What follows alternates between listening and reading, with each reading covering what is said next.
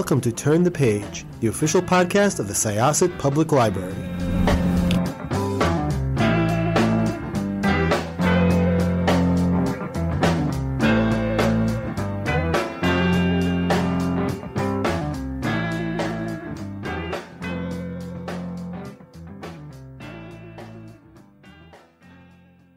Stay tuned after this episode for a special preview of the audiobook of The Never Game by Jeffery Deaver.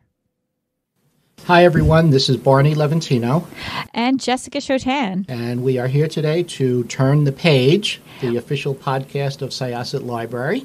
And we have an extremely special guest today. We are happy to welcome Jeffery Deaver, best-selling author. His latest book is The Never Game. Mr. Deaver, welcome. Well, thank you so much, Barney and Jessica. Good to talk to you. Thank you. I've been a fan for quite a long time, and so this is doubly exciting for me. It's true, because when the opportunity came up, Barney was like, yes! So I'd love not only do we have a new Jeffery Deaver novel, but we have a new protagonist in a new series featuring Colter Shaw. And you can't see it, but Barney is grinning from ear to ear, which is just really, really cool. Very happy. I'm sorry. I'll have to say I never get tired of hearing that. Believe me. That's why I said it. So tell us about Colter Shaw. I'll preface that by a story I heard once about Hollywood. That when a producer is looking for a new project to turn into a movie, he or she wants something that is completely original, never been seen before, and yet has been wildly successful and made a lot of money in the past. Well, we do laugh, and that's kind of a take on Hollywood, but there's some truth to that. And when I look for a new project, I look at what do my readers like, what has worked for them in the past. And that has been a typical Deaver book, I'd call it, that fits this template. One, it takes place over a short period of time, only a couple days. It has a lot of internal reversals in it. So you come to the end of chapter 3 and learn that, oh my God, the person we thought was the detective is actually the killer. And then at the end of the book, there are 2 or 3 or 4 surprise endings. And then I also like to include what I call a hook, kind of an interesting topic, maybe a contemporary topic, maybe not, but something that's just, I think, will be interesting to the readers. So that's the old part, the part that's been successful in the past. But what's the wildly original part? Well, that I have to sit down and think about. And I decided, based on something I happened to glance at a few years ago, to create a new character who travels around the country looking for rewards. Now, we're all aware that rewards are offered, for missing people, and the police offer them for convicts and so forth. But I never paid much attention to it. So I looked into this a bit. I researched it, and it turns out the government, the Justice Department, United States, has millions of dollars of rewards they're offering for criminals. There's a $25 million reward being offered for information leading to the arrest of a terrorist. $25 million. Well, that's kind of interesting.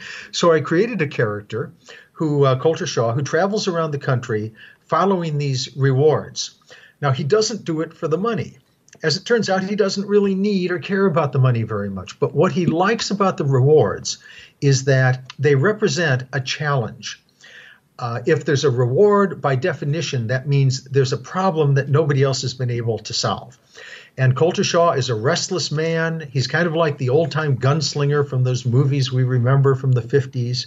And so he comes to town and tries to solve the crime, and then at the end of the day jumps back in his Winnebago camper and heads off into the sunset. And I had great fun creating him, and in The Never Game, it's an introduction, our first time we see him, he gets involved in quite some interesting cases. Absolutely. Pardon me. I have to confess that as a reader, when I pick up a book by an author whose series I've enjoyed, whose characters I've enjoyed, and I see that we're setting off on a new series, sometimes I go in with a little bit of fear that it's not going to hold up to what came before. As an author, I'm guessing that for you there's probably a little bit of trepidation as you launch a new character, launch a new series. I have to tell you, let me go back and tell you, I read the book and I loved it. So my little fear in the back of my head was not anything that became an issue. The book was great. What was the inspiration for you for this particular series? Sure. And I will say, Barney, in response to your great question just a second ago, I've just celebrated my 30th year being a full-time novelist. I've written novels for 35 years. And I am somebody who really keeps my finger on the pulse of what readers like and don't like. So when I came up with Colter Shaw, I really wasn't too concerned. Now, we never know what the critics are going to say, and we never know what fans might say, but I was fairly comfortable that I'd be giving them what they wanted. You know, it's kind of like an airline pilot who is maybe she's flown 767s a lot. Now she gets into a 777, and you know, there's really not a lot of concern or drama there. She knows where the switches are. She's done this before, so it's a slight variation, but there's really no issue. So I was pretty confident that people would like it. Now, that's not to say that I will not listen to feedback, and people may say they like this about Colter, they like that about Colter, this they don't care for too much. I will certainly adjust my future books, and I'm writing the second Colter Shaw right at the moment. But now I digressed a bit. Where did the Never Game come from? Well, it came out of a specific incident about 3 years ago. Now, I've never been a video gamer. I'm familiar with them, but didn't know them too much. But I was visiting my family, and my 9-year-old niece said, "Uncle Jeff, can we play video games?" And I said, "Well, I don't, honey, yeah, I'd be happy to. You'll have to show me what to do. I don't quite know how they work." So she showed me how to load it on my phone, and she had the game loaded on her phone. It was Minecraft, by the way, so you may be familiar with that. And I said, okay, and we went online so we could play together. So we were our avatars were both in the game together. And I said, well, now what do we do? And she said, it's very simple. You die. And she pulled out a sword and stabbed me to death in like the first 10 seconds. I have to say, I thought it was not quite sporting of her, but and you know, we laughed about it, and and then she showed me how to play, and we had a lot of fun. But playing the game, I got very tense because it was in the if your listeners are familiar with it, it's called the survival mode of Minecraft. There's a creative mode where you build things, and then there's survival mode where you can kill things and track down bad guys, and we have a lot of people who talk about that, and they're just like, oh no, though they never go into survival mode, you know, and they talk about their kids, and I'm like, no, I'm sure they never do. Yeah, but I'm sure so.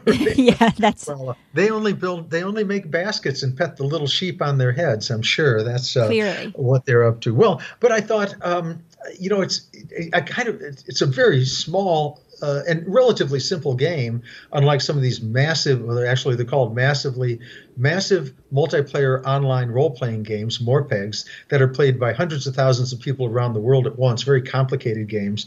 But nonetheless, I was kind of edgy playing it. I stepped into a different world, and I thought, this is what I want to do for one of my books. And so the Never Game has this premise: a person or persons have kidnapped someone. We open with the kidnapping of a young woman in Silicon Valley, and it appears that the kidnapper has been inspired and is reenacting a video game in the real world, so that in the video game, the character finds on the screen, wakes up and finds him or herself in an abandoned area with 5 objects they have to use to escape, sort of MacGyver-like. And in my book, The Never Game, the victim wakes up and she has 5 objects, and she has to try to use those to escape before the villain comes back to dispatch her, or she has to make weapons with those 5 objects. Well, Colter Shaw, my hero, comes to Silicon Valley. The police don't believe this can happen because it's a bit far-fetched, but he does believe it can happen because of some things her father says, and he gets involved in the video gaming world, and with the assistance of a woman named Maddie Poole, who's a professional video game player, they try to track down this woman and other victims. And the book is, again, that fits the Deaver mold, moves very quickly, takes place over a couple days, and has has three really big surprise endings. Indeed. On the subject of video gaming, the book touches on some issues which have come up in the past in terms of video game addiction, in terms of copycat crimes, as you describe here. You don't get preachy, which is nice, but you're leaving the reader with something to think about in terms of where these games might be leading some people. Thank you for observing that. When I teach my courses in writing, I tell my students what Ernest Hemingway said: if you want to send a message, go to Western Union. And I have to say, I look out over my class, and this is not in school. These are like private classes, although I have taught in school. But I get students all the way from like 15 up to the 70s or 80s. And the younger people, when I say Western Union, just stare blankly, like, what's Western Union? And so I should say, well, then I tell them, if Ernest Hemingway were saying that now, he'd say, if you want to send a message, put it on Facebook or send a tweet. Although I have to say, the idea of Ernest Hemingway sitting down in Key West under a palm tree with his smartphone is very, very jarring. But my point to them, and his point was, your books need substance. Clearly, he wrote about geopolitical issues, the Spanish-American War, fascists, communists, democracy, courage, but he didn't preach about it. And that's exactly what I try to do. I try to inform my books. I try to give them a certain emotional depth by writing about issues.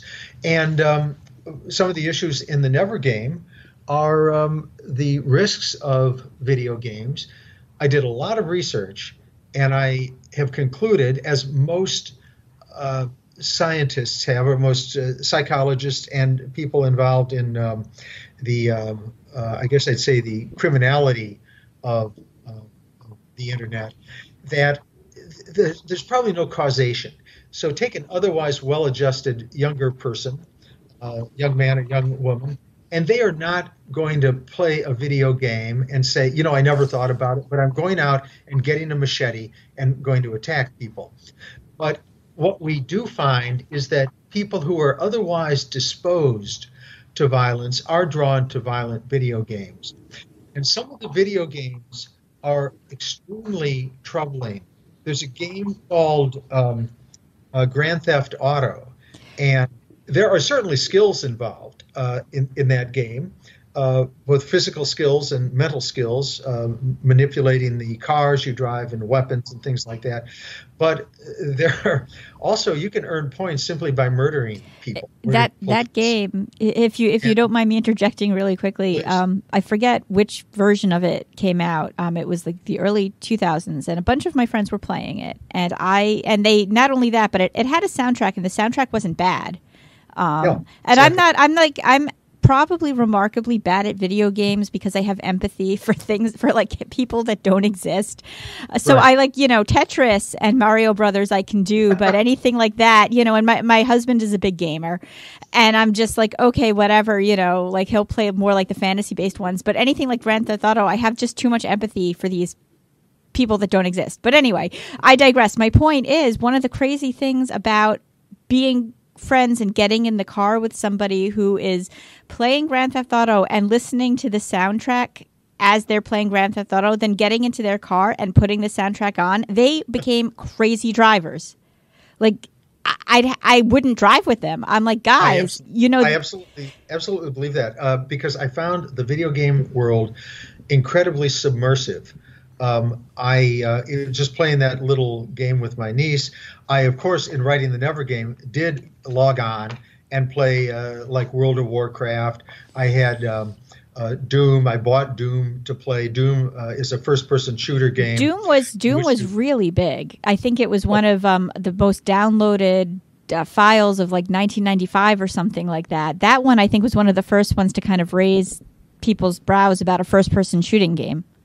It was really one of the first popular first-person shooting games. Interesting fact about Doom is that it was originally given away, that the designers had no desire to make money. This was something that the computer geeks, and I consider myself a geek and a nerd, so I can say that they did because it was intellectually challenging. It was part of a community. They created this game along with many other games and just gave it away. And then, ka-ching, somebody realized, oh, maybe we can make a little money at this. And now the video gaming world revenues are greater than Hollywood. Makes more money than all the movies produced every year in Hollywood.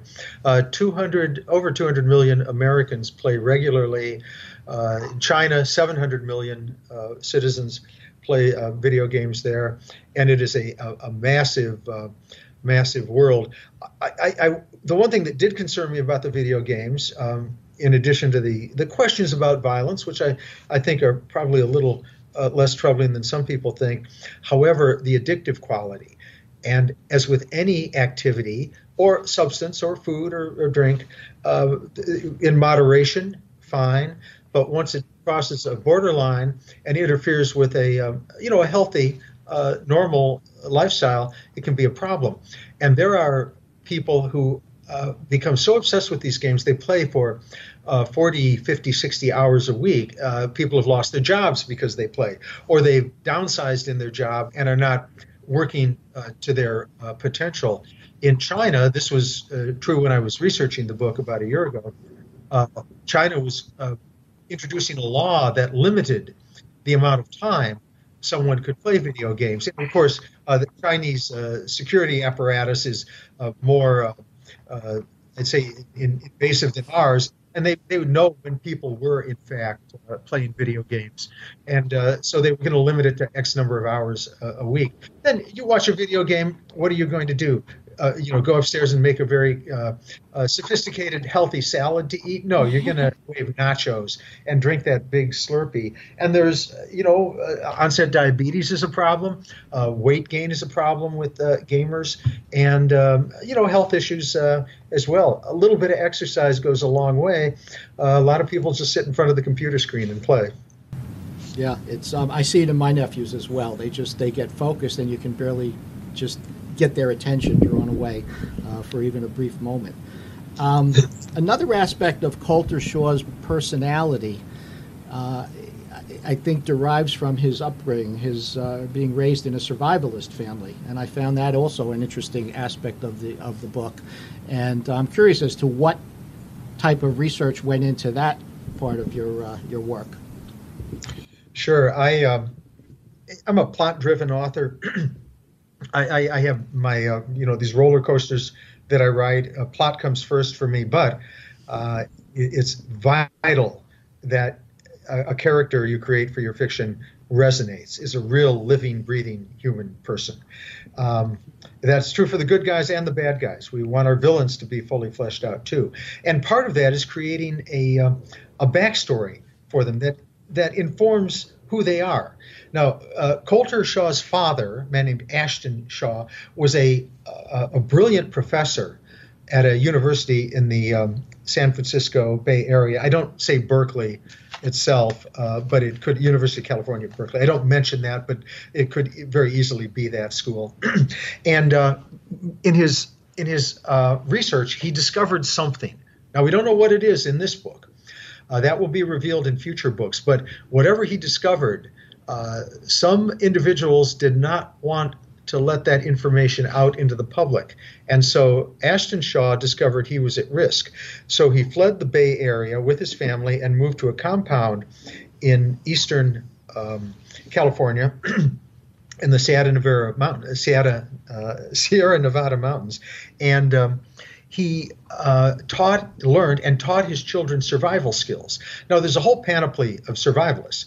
There are the wackos, the religious fanatics, the ones who believe that aliens are coming down from the planet Xantar or whatever, and it will be the apocalypse. The ultra-religious survivalists, the neo-Nazi survivalists. That was not Colter Shaw's father. There are survivalists who simply believe in self-reliance, a la Ralph Waldo Emerson, who wrote the essay Self-Reliance, for instance, that you should learn to live on yourself. You should be skeptical of institutions. Doesn't mean you distrust them. Doesn't mean you have to overthrow the government. It just means that, maybe the government doesn't always look out for you the best they should, which is certainly true. And so, but part of that is teaching your children, Ashton Shaw is thinking, to survive. If the bad guys come after you, if the system breaks down, which it certainly could, I want you to be able to survive in the wilderness, in the city, to learn how to hunt, to learn how to preserve food, to learn how to make shelter. And he taught his children those skills. They had graduation. What was the graduation from the school? Climbing a rock face 100 feet in the air on a stormy night.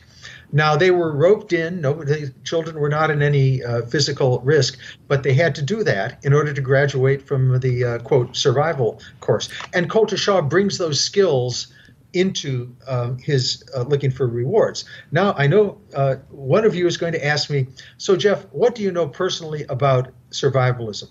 Here is my survival technique. I'm on my didn't drop you off in the wilderness with a Swiss Army knife and a book of matches. Well, probably the most arduous survival experience I've ever had was in the last week when I was on my back porch, my dog's at my feet, and I looked at my glass of wine, and it was empty. So I had to get up, walk over the dogs because they were sleeping, go in, get a new glass of wine, and come back. That's but I did actually, you know what? I did use, it wasn't a Swiss Army knife, but it was one of those corkscrew wine openers that I had to, I actually had to use some muscle power to exert. Well, I'm joking a little bit. I used to hike. I used to fish a bit, so I have some knowledge of the out of doors, but most of that was research. As I was reading the book, I've been reading your books for a while, and it struck me some significant differences between Colter Shaw and Lincoln Rhyme. And I'm not talking about physical differences. I'm talking about their whole approach and their priorities. When I think Lincoln Rhyme, I think scientist, and his the end-all and be-all for him is the evidence. Chain of custody is sacrosanct, and it's almost like the people are way back in the distance, whereas Colter Shaw is the opposite way. He seems to be putting the people who are involved or who are the victims of these crimes first and foremost, and that seems to be a big aspect of his approach and his character in terms of what he's trying to accomplish in these in his adventures. That's exactly right. You hit the nail on the head, Barney. One of the reasons I created Colter was that he's basically the opposite in many ways of Lincoln Rhyme. And I'm not speaking of Lincoln's disability now. I'm speaking, as you point out, of his fascination, indeed I'll say obsession, with the scientific, with the evidence. Sometimes I think Lincoln doesn't even remember that there is a victim or a villain involved. It's simply Lincoln against the evidence. And that's reality in a certain way, because crime solving now requires forensic science. There's just no question about it. We hear about these fascinating cases being solved years after a horrific crime because a distant relative of a criminal has gone on 23andMe and gotten done a DNA test, and somehow that DNA ends up back at the detective's desk who was trying to solve a case 30 years ago, and they can now track down that villain. So we certainly love and respect forensic science. However, it has its limits. And I'm talking about writing crime fiction now. We also love the people investigator, the one who doesn't really care or doesn't have access to the scientific equipment because he's not a cop. So what Colter Shaw does, he leaps into the real world of people and human beings and gets to know them, talks to them, analyzes them, sizes them up. He's very savvy, he's very sharp, he's very persistent, and he's the kind of fellow who doesn't study body language per se, but he says, this doesn't smell right. I'm gonna pursue this. And he also isn't somebody who's really quick on the draw. There's a scene in the Never game where he's confronted by a fellow who it looks like he's going to attack him, and it's kind of a tense scene. And the way I write it, I say, well, Colter Shaw reached for his favorite weapon, the one that he used all the time. And what does he pull out? Not his Glock, not his Smith & Wesson. He pulls out an iPhone. And what does he do? He calls 911. And, he's ready to go to the mats with somebody. He was a wrestler in college. That was his sport. But he doesn't really need to do that. He kind of outthinks the villains. And that's why I found him a unique character, one that's very appealing, and frankly, one I'd like to sit down and have a beer with. Yeah, he is definitely an interesting guy. Definitely somebody you'd like to meet and spend some time with. The supporting characters in the book are also quite interesting. You have Teddy and Velma Bruin back in Florida minding the homestead for Colter while he's out there. He hooks up also with some of the local police force, LaDonna Standish in particular, the detective that he works pretty closely with. How do you develop your supporting characters? And I'd love to learn more about Teddy and Velma and how they got involved in Shaw and his profession. Sure. It's very important to have supporting characters, especially in a series book, as the Shaw books are. The Never Game is the first in the series. I'm working on the second one right now. So why are supporting characters so familiar? Well, the answer to that is Star Trek. And by that I mean this. Do you remember the scene in Star Trek when the Enterprise is circling the planet where the bad guys are, and who beams down to the surface? Well, of course, Kirk and Spock and Scotty and Bones, and then there's the fifth crewman, the handsome young actor who was not on last week's show and will not be on next week's show because he's the expendable one. Well, that's what my supporting characters do.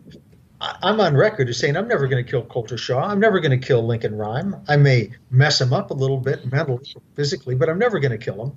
But I'm going to introduce living, breathing characters like Velma and Teddy and LaDonna and like Maddie Poole, and throw them in the pressure cooker, and they may or may not survive the end of the book. The Star Trek term for that was that red shirt?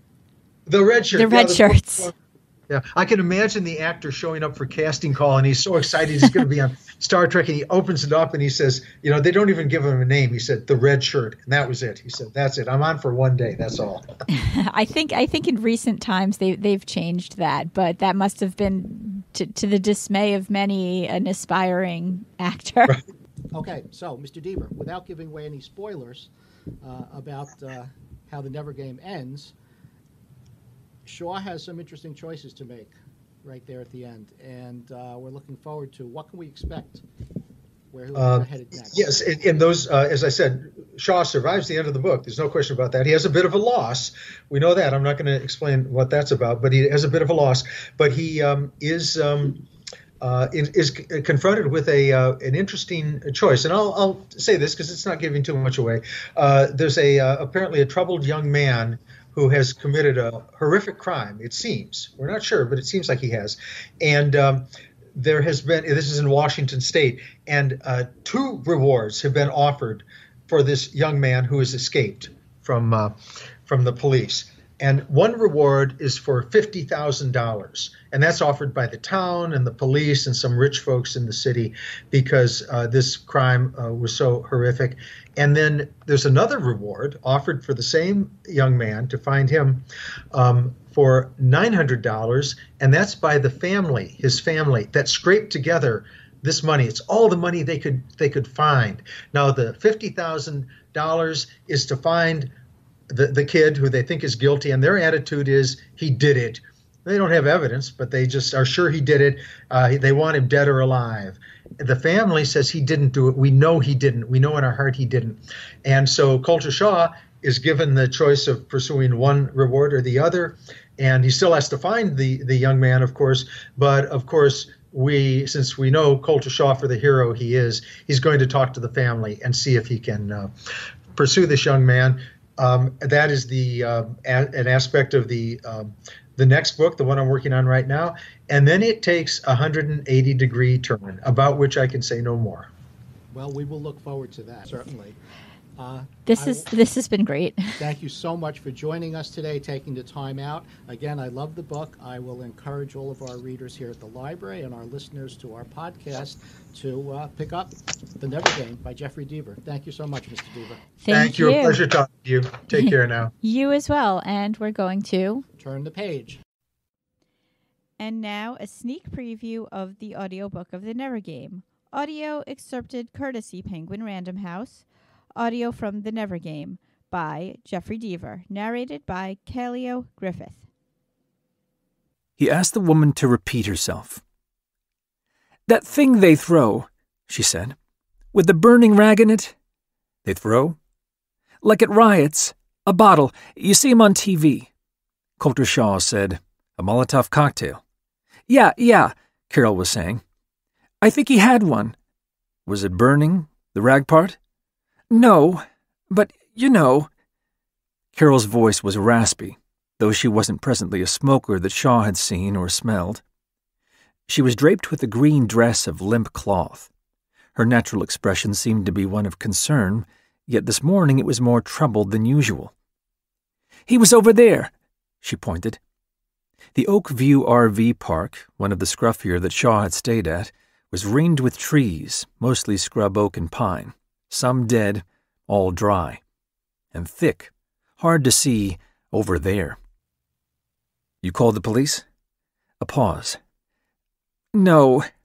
If it wasn't what again?" "Molotov cocktail. If he didn't have one, it'd be embarrassing, and I call the cops enough for stuff here." Shaw knew dozens of RV park owners around the country, mostly couples, as it's a good gig for middle-aged marrieds. If there's just a single manager, like Carol, it was usually a she, and she was usually a widow. They tend to dial 911 for camp disputes more than their late husbands, men who often went about armed. "On the other hand," she continued, "fire.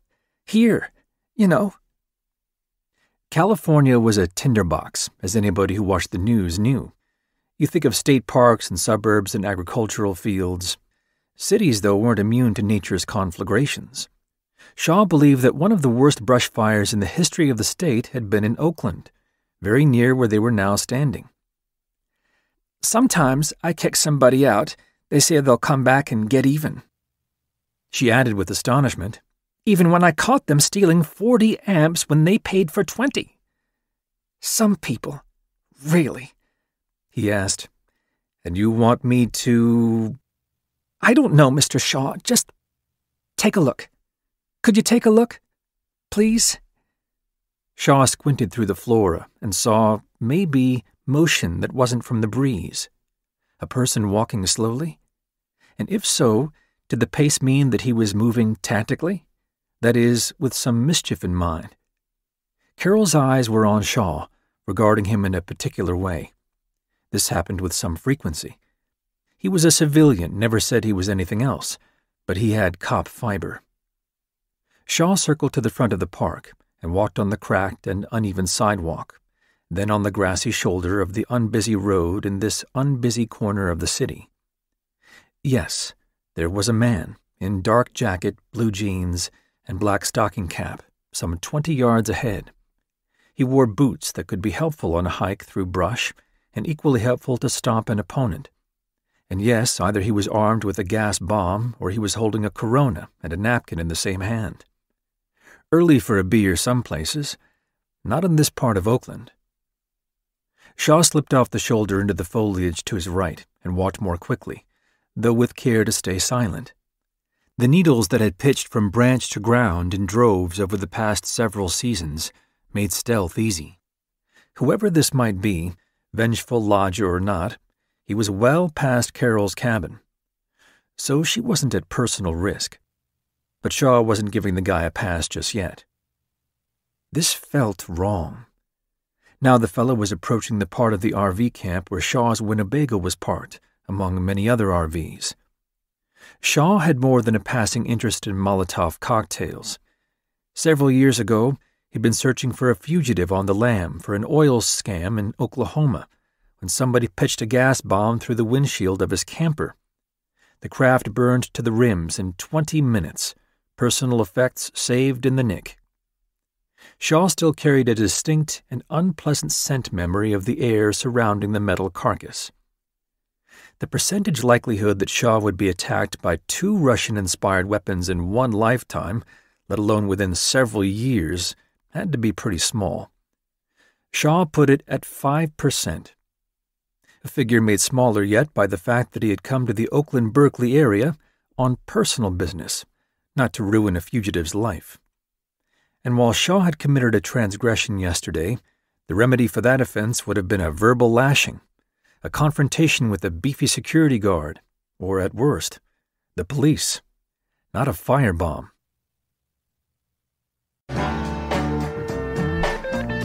It's time to close this chapter of Turn the Page. Join us for the next episode.